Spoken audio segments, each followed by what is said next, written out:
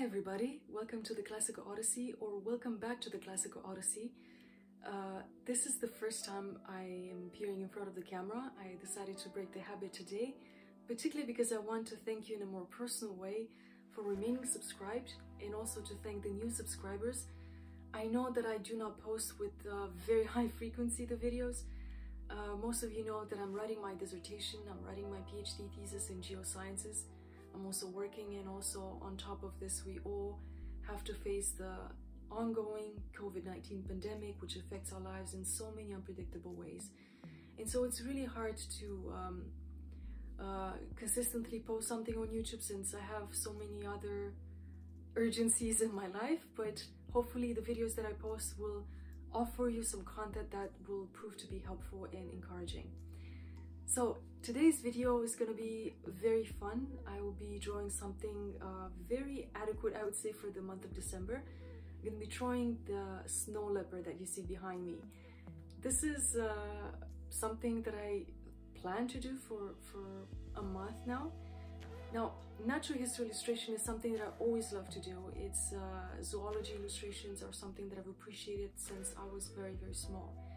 And I decided to share with you some of the things that I learned. And before I start the video, I would like to mention that the greatest improvement that I've noticed in my art is when I stopped following this paradigm that you see promoted on social media platforms, that you have to draw photorealistically in order to be a good artist.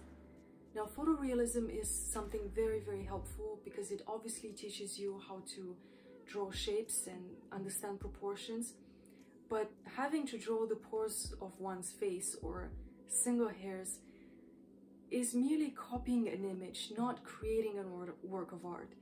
And the technique that a lot of people do is using a grid and transferring that grid onto the paper, and then basically copying every single shape and outline that they see.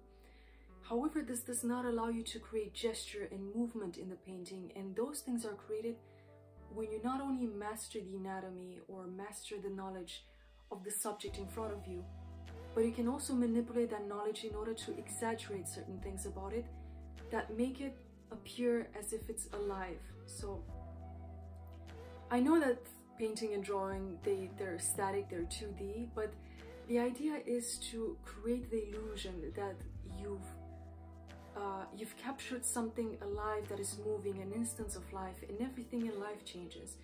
Even if it's inanimate matter, it still changes. So you have to have that philosophy. And sometimes you have to stay away from the thought of trying to make everything pretty.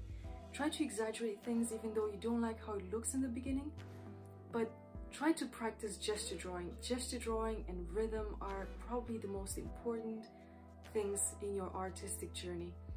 And I drew this leopard in this particular ambiance, I would say, or this particular background. I used the style that I developed in the past months because I was consistently thinking, how can I develop a style in pen and ink that would differentiate itself from merely just doing something very accurate and tedious, but make it look a little bit more painterly and try to basically make it look like a painting. And so this requires a lot of practice, but it's merely loosening up your arm and creating really fast strokes that look very painterly, like you use the dip pen exactly as you would use a brush. This is very difficult, it's still difficult for me, but I'm trying to develop this. Now, this is not a scientific illustration, and that's definitely not the purpose of it. If you're interested in science illustrations, I've done natural history illustrations. I also have a certificate, and I can share some things. But today's video is all about creating painterly drawings that are artistic. They create they're an abstract representation of the real life. They do not seek to copy life, but to make an abstraction that appears to the eye as harmonious and is easy to read. So hopefully you'll enjoy this video. I have to mention that I had some troubles with the camera. I think it's because of the angle of the light that I'm using for drawing. The light has been oscillating from warm to very cold, almost blue. I haven't figured out what exactly is happening, but if you know why please share that in the comment section below and let me know what you think, and thank you for watching. See you soon.